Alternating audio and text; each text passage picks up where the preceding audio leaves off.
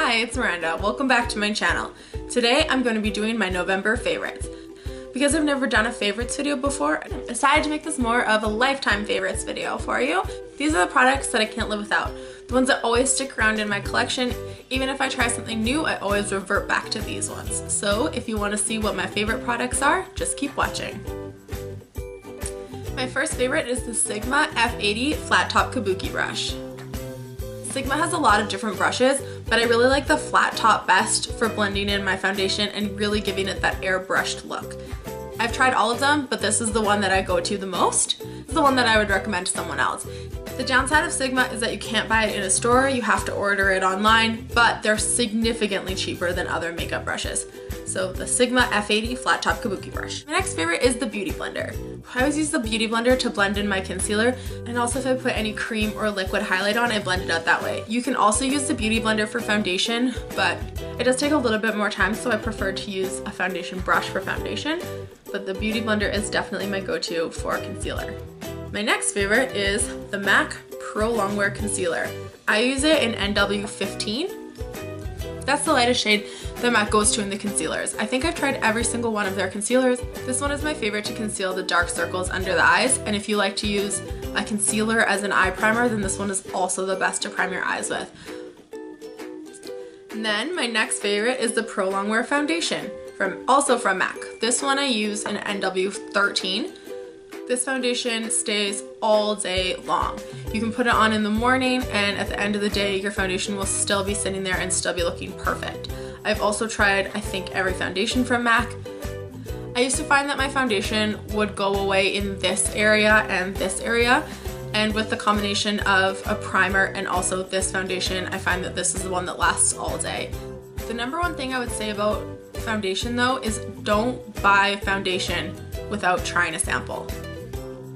Every cosmetic store is going to let you try a sample. If you go to Sephora and you want to try a couple different foundations to see which one fits the best, get a couple of foundation samples. If you want to try a couple different samples from MAC, go to MAC and get a couple samples. I tried every single foundation there. I bought a few of them, and mostly I just tried samples to see what stayed on my face the longest and what felt the best on my skin. And I definitely prefer the Pro Longwear Foundation, but it's not for everybody. So just go get a couple samples and see what the best foundation is for you. My next favorite is the MAC Ariana Grande 2 Viva Glam Lip Gloss. I finally figured out what this lip gloss reminds me of. It was Nico by MAC. Nico was my favorite in high school, and this Ariana Grande Viva Glam lip gloss is my favorite now.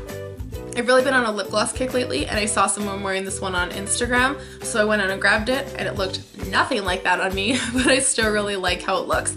The purple just kind of ends up looking like a nude shiny gloss on my lips, and that is exactly what I was going for.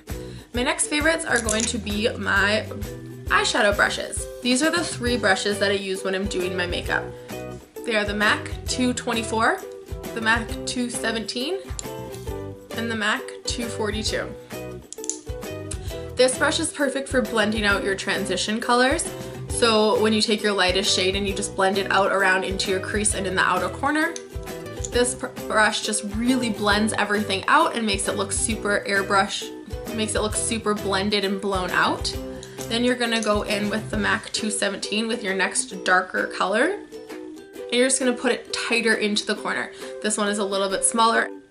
The 217 is a goat haired brush, so it actually holds a little bit more product, which is why this is really good to use for darker colors, because it holds onto it a little bit. If you end up taking too much product, then it won't put it on quite as dark. And then my third favorite is the MAC 242. This is the perfect brush for putting any color over your lid. You just want to go in and sweep it out, and then of course I always go back in with my 224 and blend everything out. So every day when I use my makeup, I'm using these three brushes to put my eyeshadow on. My next favorite is the MAC 7's lashes. These are my absolute favorite lashes, and they look a little bit intimidating because of the little spiky points. They look like they're not going to look natural, but when you put them on, they look really natural. My favorite thing about these lashes is how easy they are to put on. The band is clear and really flexible, so if you're not really good at putting on lashes, these ones are so forgiving and they're so easy to put on. If you're not used to wearing lashes, when you go to MAC to pick them up, ask the girls to cut them for you. They'll try them on, they'll size them to your eyes, and if anything needs to be cut off, they'll cut it off for you, so you don't even have to worry about it. When you come home, they'll be the perfect length. And then my favorite, more dramatic lashes are the velour lashes in the Wispy's Sweet Nothings. They're actually the lashes that I'm wearing today. Really wispy and really fluffy, and even though they're a super thick and much more dramatic lash, I still find that they do look natural and they don't look like you just kind of like stuck lashes on your face. So those are my favorite more dramatic lashes. And then for my last makeup favorite is the Urban Decay All Nighter Makeup Setting Spray. And this really makes your makeup last. If you ever find that your makeup doesn't look as good at the end of the day as it did when you first put it on, you should try one of these sprays. You do your whole makeup, everything on your face, and then you spray it on. Since I switched to using the Urban Decay All Nighter, I've noticed a huge difference in my makeup lasting all day. Sometimes when you come home, it just looks perfect. Then my absolute all-time favorite is the Marc Jacobs Daisy perfume.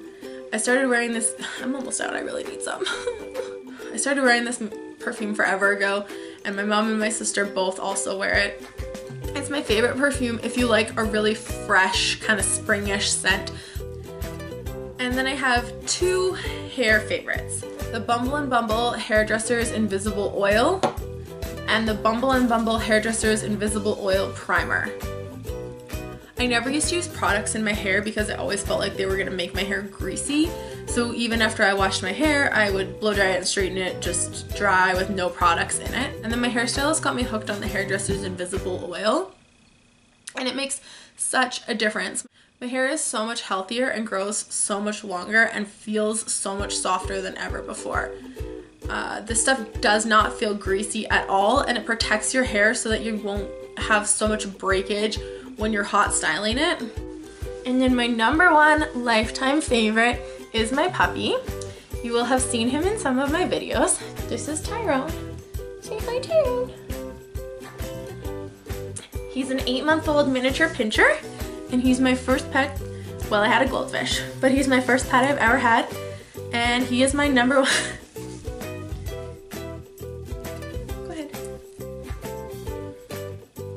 And he's my number one favorite this and every other month ever. Okay, thanks so much for watching.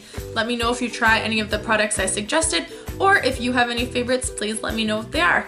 If you like my video, please give it a thumbs up, and if you want to see more, please subscribe. See you next time. Bye!